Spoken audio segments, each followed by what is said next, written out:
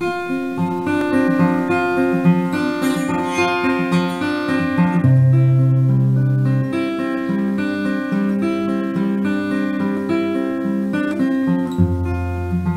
stayed at a place called Colaba, a place quite close to the sea. My mom and my dad and my brother, and of course there was also me. Our street had the name of a Parsi. His name was Hormasji. It housed all types of people of every community. The street was self-sufficient. At its head was an Irani with Tobis and doctors and cobblers,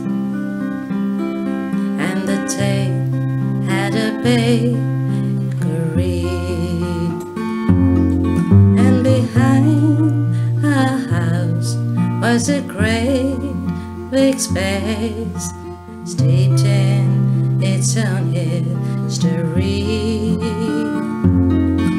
Big guns were discovered at this place called a gun carriage factory. Later this became a camping ground for troops going overseas. It was wonderful watching the sights and sounds of tents and flags in the breeze. The sights and sounds of the army sort of entered my soul. I decided to join them someday and have a gun and tent of my own.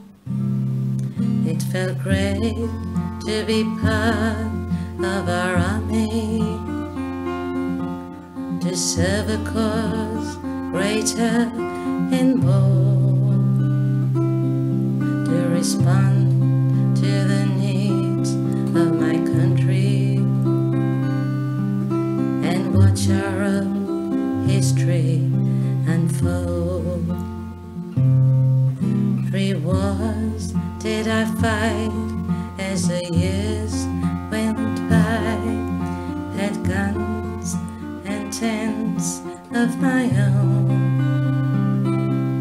but they never had the same magic as the ones I saw near my home.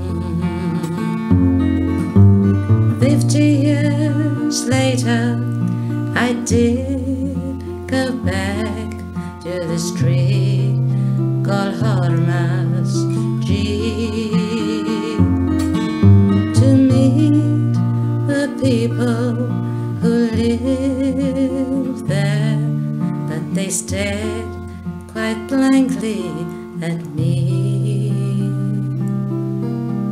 Gone was a great big open space, and the trams that clanged on the road of the camping ground. There wasn't a trace on that space, only buildings showed. Gone were the shops and the people I knew, and the places where often we went.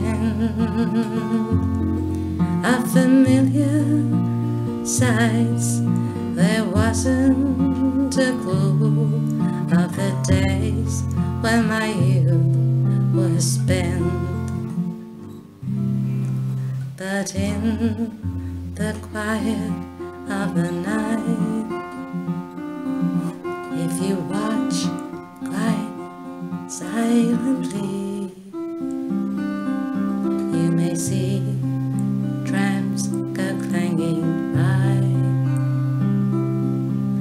and lights in the Irani.